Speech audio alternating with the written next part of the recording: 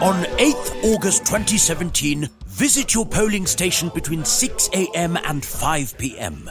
At the polling station, hand over your original ID or a valid Kenyan passport you used to register to the clerk for identification. Place your finger on the KIMS kit for biometric identification. Once verified, you will be issued with 6 stamped ballot papers. You will then walk to the polling booth to correctly mark the 6 ballot papers.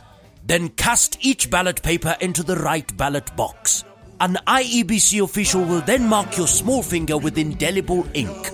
Once you have completed these steps, kindly leave the polling station.